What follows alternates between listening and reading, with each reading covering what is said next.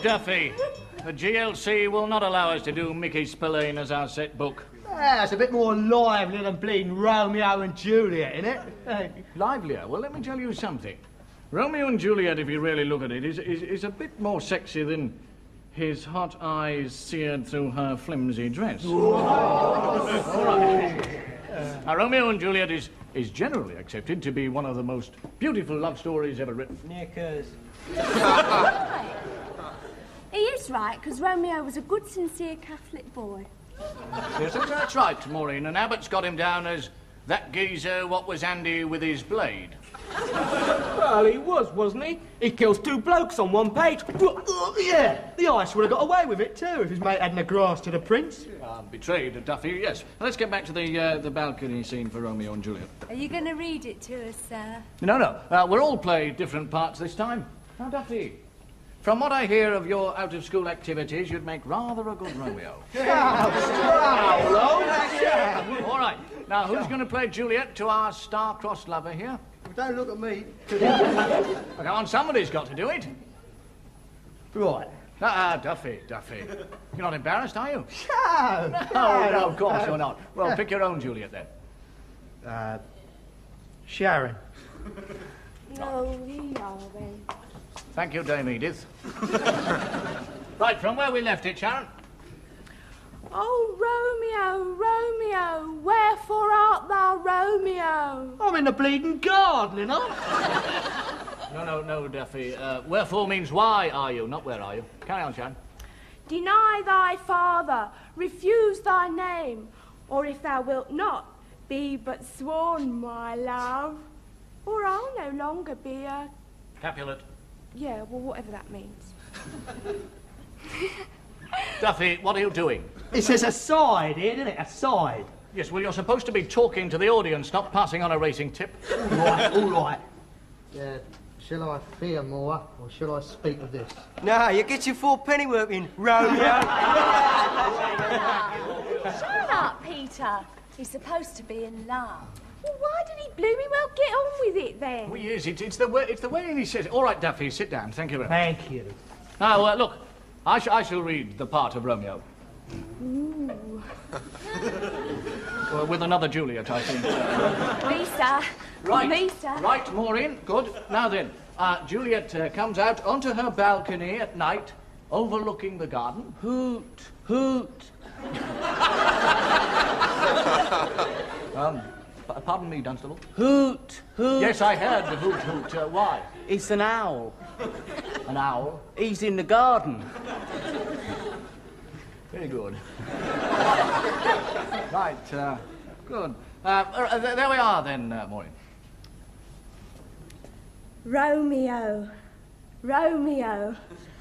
wherefore art thou Romeo? Hoot, hoot. Thank you, Dunstable, yes. Good. Well, here is this beautiful girl. And now you can see why, when Romeo first sees her, he says, hoot, hoot. But soft, what light from yonder window breaks? It is the east, and Juliet is the sun.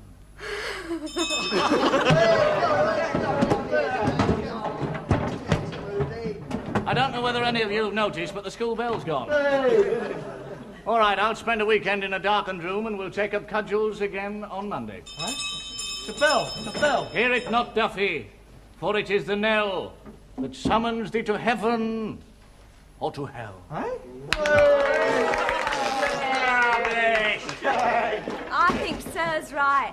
I think it's a lovely love story. Yeah, kid, all them medieval mods ever done was chat. I mean, they never got down to nothing, did they? They did in the film. They got right down to starkers in the film. Look, I'll tell you one line I do see the sense in. What's that, Eric? Well, that line that says, "Ho, what light in yonder window shines." How come? Well, the light I'm talking about is in the window of the feathers. Come on, they'll be open soon.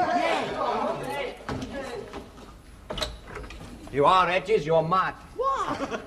Just because I had a choice of schools and I chose Fen Street. Well, I don't see what more proof you want. Price, I saw that other school. Richmond it was. Fantastic facilities. All the kids wearing school uniforms. I didn't see one dirty word written on a wall. Oh, are there places like that in the outside world?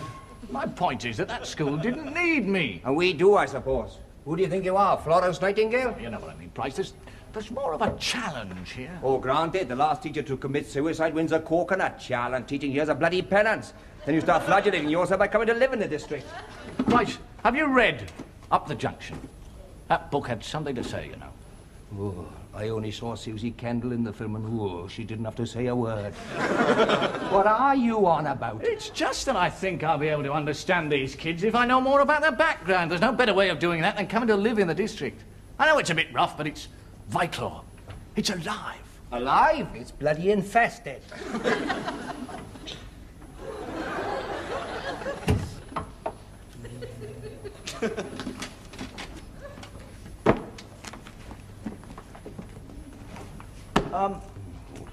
Did you just put a rabbit in your briefcase?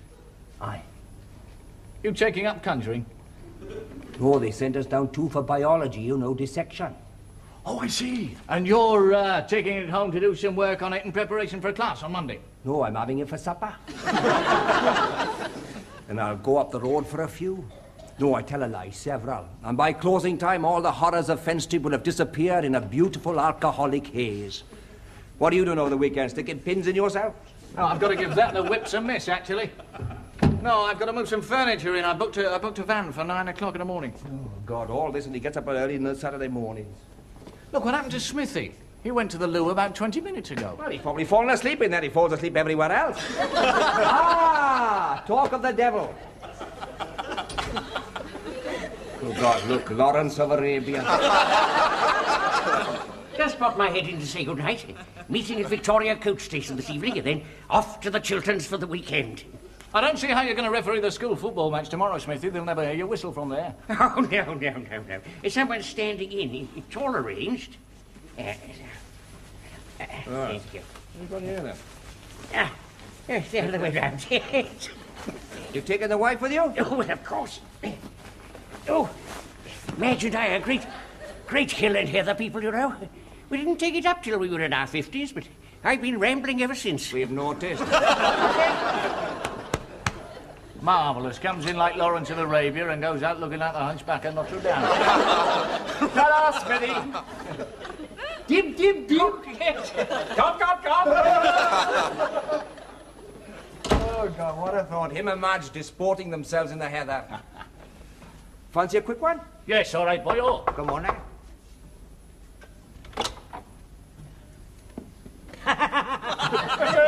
You didn't expect to see me down there, did you? Enter our headmaster. No, we didn't, sir. No, my point exactly, or rather Pavlov's. You see, you heard the knock, and you naturally looked towards where a normal person's head would be. Yes, it is fun, isn't it? Science is fun, isn't it? Price, you're a scientist. Why don't you try this one? No, thanks, headmaster. Oh, well, joke over, I suppose. Oh, Hedges, I wonder, could you spare me a moment? Oh, well, as a matter of fact, sir, I was just... Oh, well, it was about your career, though.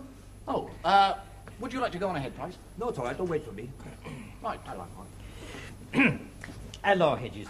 Now, how long have you been the lusty infant of our little family? Well, this is the end of my second week, sir. In that case, great strides, Hedges, great strides. Oh, well, thank you very much, sir. Now, be frank, do you feel ready to extend the area of your responsibility?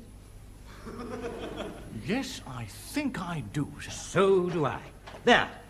So whistle. Yes, football match, school, tomorrow, Monday morning, 9:30, on the common. Well done, Hedges. You're refereeing. Good night. Here you are. Join the bunny club.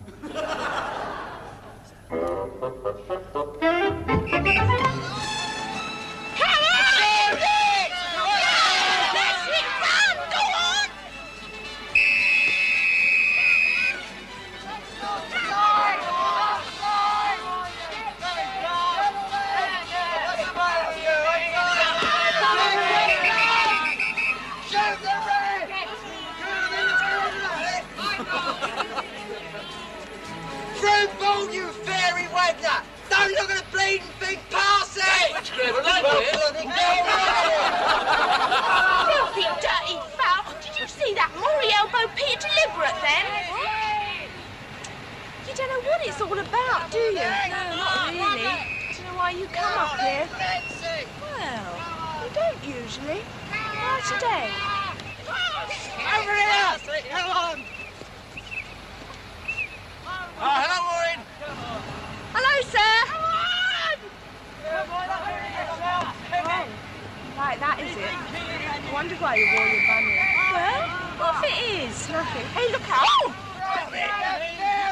What a bleeding time ball! Ben Street ball. All right, Clement, I saw that. I saw a handball. You can't get away with it. Really, we're having a line. It's out of play. Oh,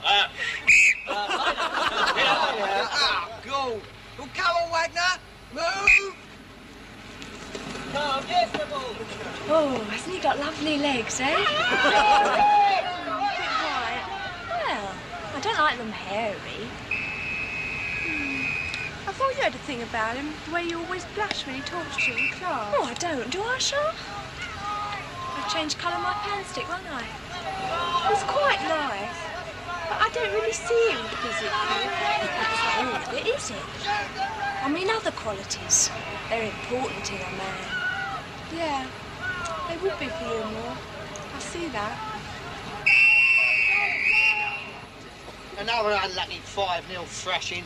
That third one was offside. I'm going to jack this in, I really am.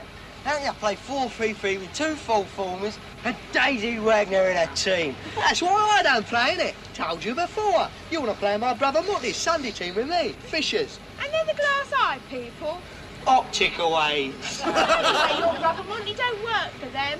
That's all mates of mates and that, isn't it? Yeah, well, I'm a thrashing like this and I'm on a transfer list. all right, Craig, we only changed. Sorry about that third goal. I'm not too sure of the offside rule yet. Rugger type. Might have known. Hey, you coming over to Bandstand Cave for a cup of tea then, Chief? Oh, yeah. Well, no, I can't. I'm supposed to be moving into a new flat today. I did have a van. I don't... What, you mean you give it up just to referee a match for your pupils? Oh, I got lumbered. Yes, I mean... See what I mean? Other qualities. There's no problem there. You should have seen me first. Probably bought me Dad's van. Oh, well, that's very kind of you, Duffy, but I don't think I could... Right, that's settled then. I'll give him a tinkle. Peter! Knock the Bandstand Cave on the head. We'll pick my dad up down the feathers.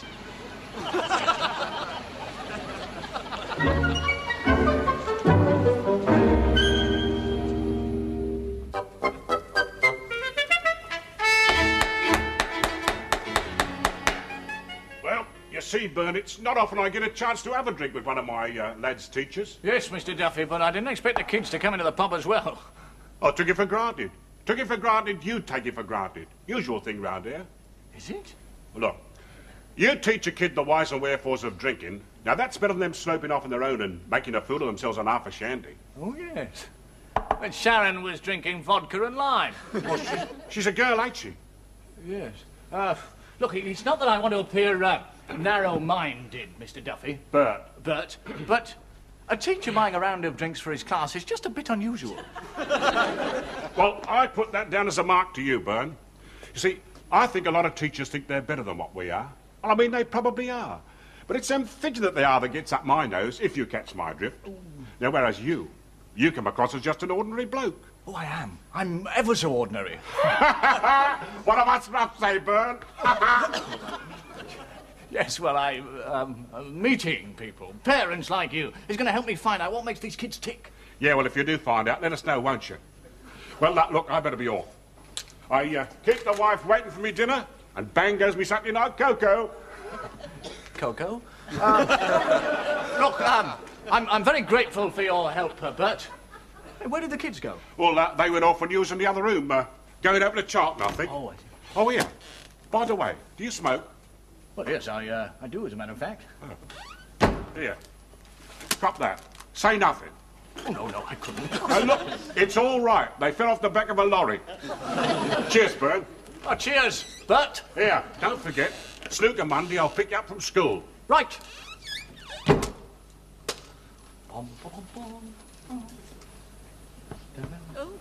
Friends and neighbours, all the world is a happier place. Ba, ba, ba, bum, ba, bum.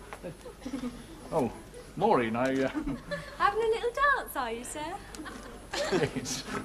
yes, I was having a little, yes. I thought you'd gone. I just washed the tea things for you. Oh, well, that's very sweet of you, Maureen.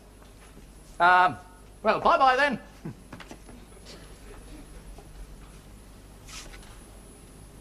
she your girlfriend? Yes, she... No. No, that's just a girl I knew. But you don't know her now. No, I don't know her now. Good.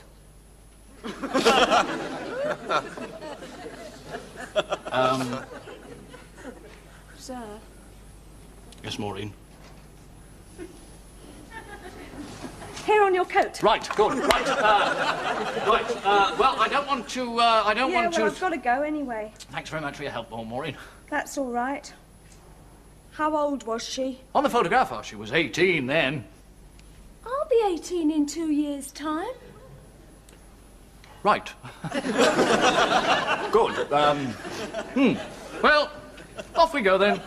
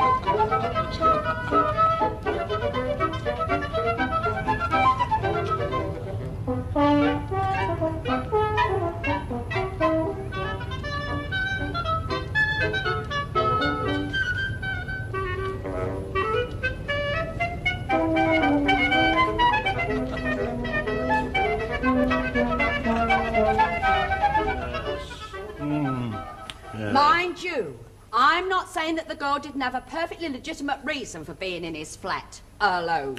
Yes, but you and I weren't born yesterday, Mrs. Pierce. Well, that's the feeling in the flats and all. Yes, well, you know me, Mrs. Pierce. I'm no blacker of characters, you know.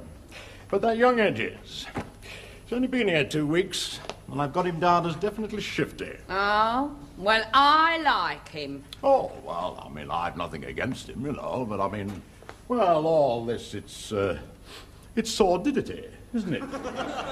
Mind you, in the first place, this all came from Mrs. Wagner, and I wouldn't take her word as gospel for all her wall-to-wall carpeting and fish knives. Yeah. Of course, Wagner is a jerry name, all right, you know.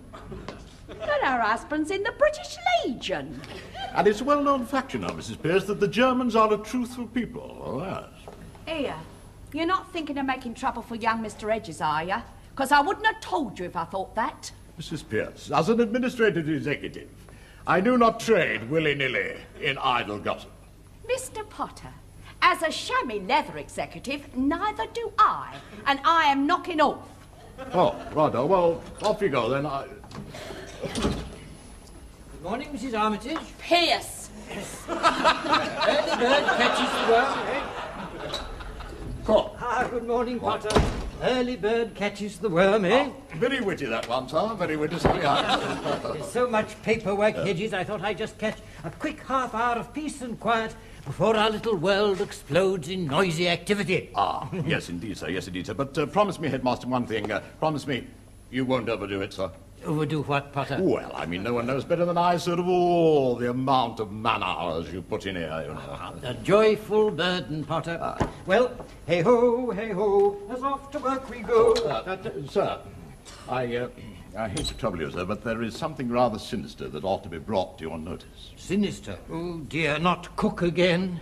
No, sir, no. But I've reason to believe that one of your teachers is a sexual pervert.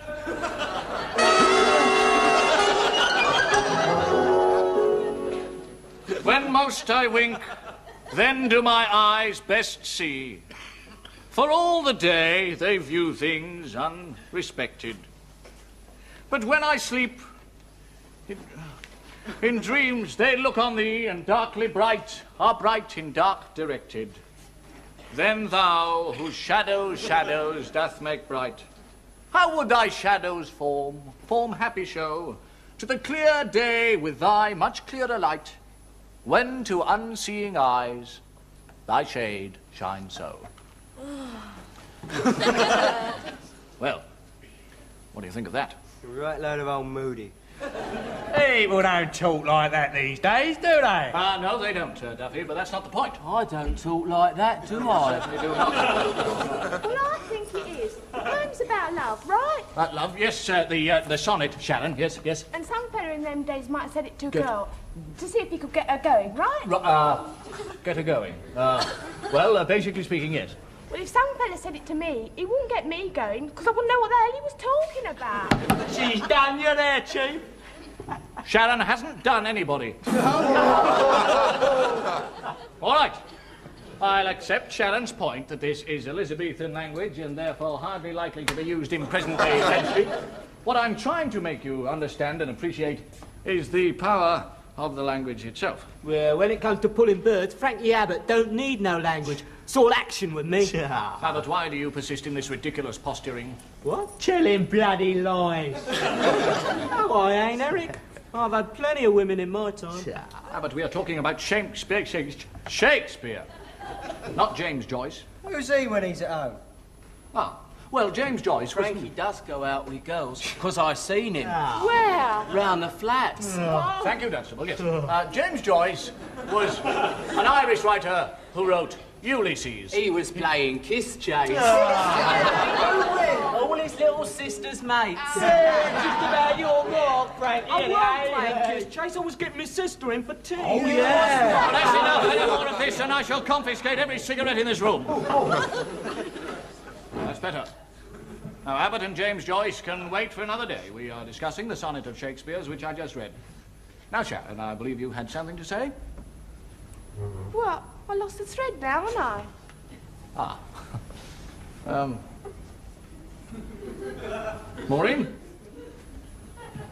Maureen, you've been very quiet. The sonnet of Shakespeare's. What did you think of it? I thought it was lovely. Yeah, and I know why. Shut up, you. Abbott, now tell me, Maureen, why in particular did you like the sonnet? Because you've got such a lovely reading voice. That's not really what I meant. I know what she means, though. Shut up, big mouth. Maureen. Well...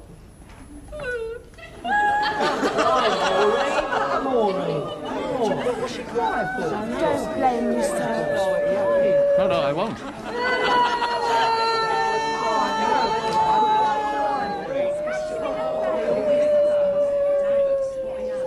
Exactly. What is it, Mr. Potter? The headmaster would like to see you in the staff room. Oh, what does he want now? As if you didn't know. Look, I've got to go and see the headmaster. Carry on looking at the sonnet, which I just read. All right. What's been going on here, then? Nose. What? Where? Try keeping it out of other people's business, eh? Now, look here, Sonny Jim. If I was your father... If you was my father, mate, I'd have run away from home years ago. I can put that down in my report book, you know. Yeah. Potter, do you mind? I'm trying to study my Shakespeare, and I... Shakespeare? I bet you don't even know who he is. Oh, yeah? Well, I bet you don't know who James Joyce is. Eh? Oh? He was Irish, and he wrote Useless. You see? Dan knows. What? So do I. Useless? I know that good, I do. Right, go on, get on with it.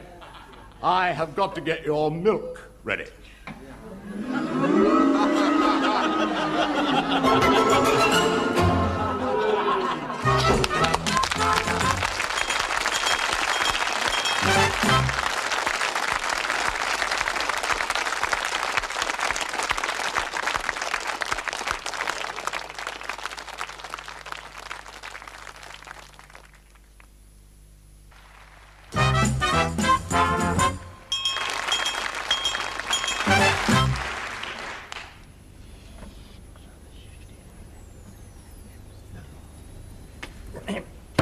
Well, Hedges, on Friday I said great strides, didn't I? Yes, you did, sir, twice. Yes, well, you know what I'm saying today, Hedges? Not yet, sir, no. I'm saying, oh dear, oh dear. Oh, you mean Saturday, sir? Ah, there's merit in a clean breast, Doris. Well, it was only a game, sir. A game? Was there or was there not a young girl present? Oh, yes, sir, there were two. Two? Well, they were only watching. Watching? Yes, well, I wasn't quite sure of the rules, sir. Well, look, I'm sure I can do much better when I get the hang of it. You can't win them all, sir. What is he talking about, Doris? The school football match, I believe, Headmaster. Oh, I see. He's lost the thread again.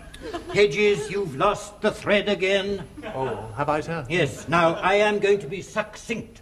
You are... Oh, I say, that's a nice tie. Where did you get it? You are a young man. And young men, quite naturally, have sexual urges. Right? Well, yes, I Now, Hedges, do you suffer from S urges? No, I quite enjoy them, as a matter of fact. Hedges, are you sure that you are revealing both ends of your spectrum? Are you accusing me of being a homosexual, sir? Sit down and listen to the headmaster. Yes, but he just seems... Unruffle your feathers, young man. Unruffle your feathers. Sit down. Now, nobody is accusing you of anything, and I shall pass no judgment until I have all the evidence in my possession. Evidence? What evidence? The situation is delicate, yes, razor sharp, one might say. But I want you to know, Hedges, that I never did approve of the methods of Senator Robert McCarthy. Doris, facts, all that you can get. Oh, Hedges, Hedges. He's cracked up. He's lost his marbles. Dare you? Never let the headmaster's somewhat abstract method of conversation blind you to the fact that he has a fine, agile, and sensitive mind. Well, maybe, but I haven't the foggiest idea what he's talking about. Was or was not Maureen Bullock alone in your flat on Saturday? No, all the kids were there. They were helping me to move. Oh, yes, she was there on her own, but only for about 5 minutes. Long enough. Long enough for what? And when she left, did you or did you not bid her an affectionate farewell? Yes, I waved to her. Is that what this is all about? What this is all about is the version of the affair which reached our ears via a long line of idle and malicious gossip typical of this district. Well, isn't that bloody marvellous? Language? And I suppose the version you heard was that Maureen came running out of the flat, stripped to the waist, screaming blue murder with me after saying, "Come back, my little love, I haven't had my evil way with thee yet." I find that singularly unamusing. Yeah, well, I'm not exactly tickled to death. How on earth did it get back here? Don't tell me. Potter. Innocent. And absolutely innocent. Innocent incident. And nothing at all. And it comes out sounding like one of the juicy bits in Lolita. And what gets me is you believe it. Of course I don't. You don't even give me the credit for... You don't believe it? Of course not. Oh, thank you, monsieur. You may be headstrong, self-opinionated and immature, but I do not have you down as a lecher. Well, that's extremely kind of you, monsieur. The point, which you are missing entirely, is that a teacher outside school is in an extremely vulnerable position. Anything he does is open to misinterpretation, anything. All right, now tell me this. Was having a drink with Mr. Duffy in a pub on Saturday open to misinterpretation? Of course. It could quite easily be seen as you favouring his child. Well, I'm afraid I've got you there, monsieur, because it wasn't only his son that was in the pub with us. His son? There was Sharon, Maureen, in the pub. And... I didn't let them buy a round of drinks. And I suppose you spent the rest of the afternoon in a gambling casino and then went on to a strip club. Say the Chinese invented the rocket, Smithy. I think it was Doris Rotten you were. Yes, I haven't heard a word from Hedges for quite 3 minutes. You don't think he's died of fright and she hasn't noticed? What? Oh. What are you laughing at?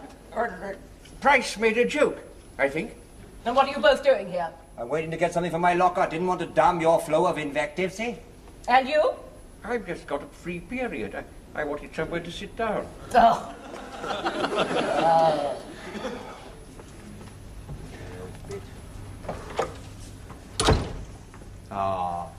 Use the lighted matches under the fingernails, did she? Oh, she can be a bumptious old bitch when she wants to be. Still, she didn't frighten me. Oh, then why are you smoking 2 fags? Oh. Do you know what she said? Yes, we were listening. I tell you what's worse. What? She's bloody right. Well, what am I supposed to do outside school? Walk around with a paper bag over my head? Not a bad idea. Just don't get involved, old man. Teachers are somehow expected to be paragons of virtue. But I didn't do anything wrong. No, neither did I in 1952. Except perhaps care for a child more than the parents seem to. But it lost me my chance of ever being a headmaster. The first thing you've got to do is to remember to always keep at least 3 desks between you and Miss Maureen Bullock. It's obvious she fancied you something rotten. Schoolgirl crush, she... Do you know, I disgust myself sometimes. Why, do you fancy her as well? No, I've been thinking about how all this affects me. How does that young child feel? Can you manage to kneel down, Smithy? I think we've got a prayer meeting coming up. And the parents, yes, they must be terribly upset, that's it. If Doris Yule is so damn clever, why didn't she think of it?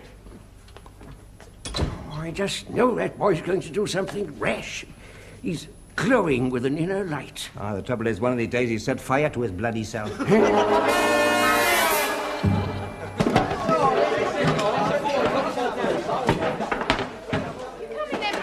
I know, Sharon. You go on. I'd like to have a word with Maureen alone. Yeah. This thing.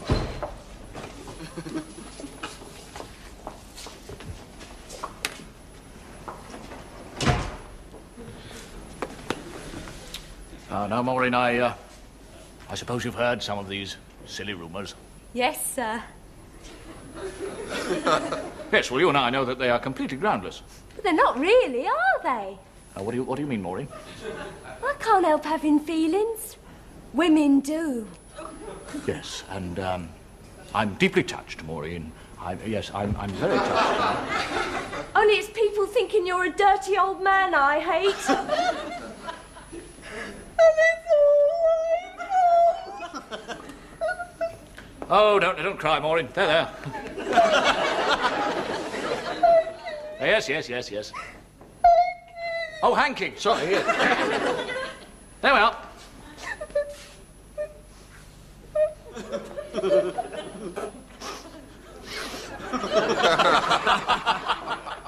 All right now?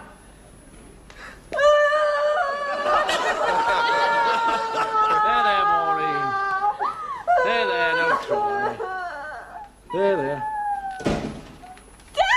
Dad!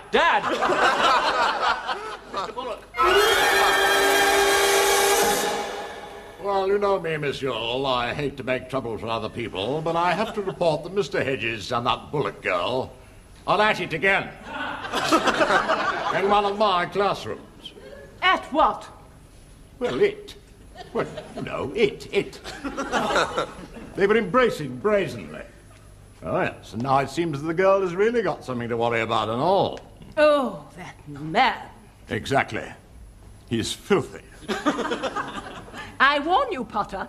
You'd better be right. Have no fear about that, monsieur. When it comes to filth, I can vouch for myself. One more word, and I'll put this right down the back of your throat. That's what I'll say, Mr. Hedges, if ever I find out who started this slander. Well, libelous, that's what it is. Well, I'm just grateful you agreed to come and see me, Mr. Bullock. At least we've sorted things out. It was very decent of you to ask me. Mr. Oh, Miss Yule, this I is Maureen's father. Oh, Mr. Bullock, how did you... I asked him to come. And You did what? very glad I was, too. Well, of course, I knew there was nothing in this right from the start. I know my Maureen, she's a good girl. And now I've met Mr. Hedges, I can see that he's a thoroughly above-board fellow. The whole situation is finished as far as I'm concerned. Oh, you're very generous, Mr. Bullock. Oh, not me. There is the credit. Yes, quite. You must think it's very lucky having a young gentleman of Mr. Bernard's caliber on your teaching business. Oh, yes, we're all very pleased with Bernard. Well, that's very sweet of you, Doris. Come on, Maureen. Home to our tea. Oh, thank you, Mr. Hedges. Good night. Thank you again, Miss Ewell. Good night, Mr. Bullock. Say goodnight to your teachers, Maureen. Good night, Miss Yule. Good night, Maureen. Good night, sir. Good night, Maureen, yes. Well, I'm glad we've sorted that one out. Mr. Hedges, earlier today I called you headstrong, self-opinionated, and immature. Yes, there's no need to apologise, Miss Yule. You are also extraordinarily lucky. Staying alone with the child after school, seeing a parent without any official backing. He's a very reasonable man. And if he hadn't been, I might quite well have come in here to find you both brawling on the floor, don't you see? Yes, I suppose. I thought so. Potter! Hello. You need any assistance, Monsieur? No, no, no. Oh, well, I'm sure you'll agree that I did quite right to report what was going on between that young man and the girl. So that's it. I've a good mind to stick your administrative hat right up your... Mr. Hedges, Mr. Potter was quite within his rights to report a doubtful situation on school premises. But he wasn't within his rights to make a lot of local gossip sound like intended rape to the headmaster, and I'm gonna... You will do nothing. Now kindly leave us. Oh, thank you very much, Monsieur. Thank you. I'm very glad to see you didn't take the part of that upstart against an old desert rat. In your case, Mr. Potter, rat is the operative word. What?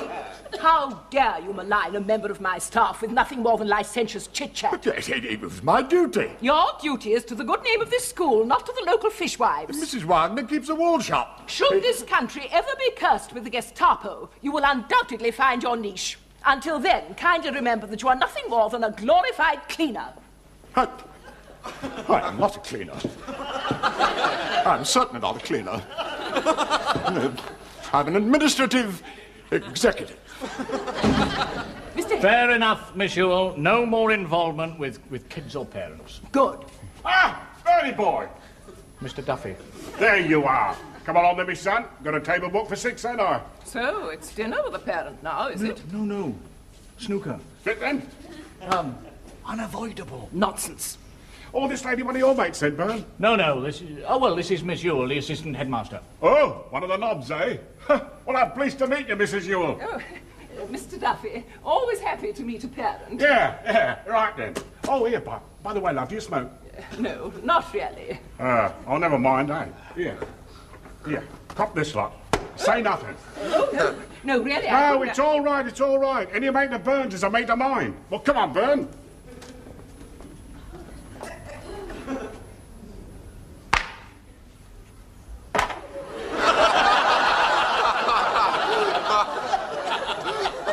It's all right, Doris. I fell off the back of a lorry.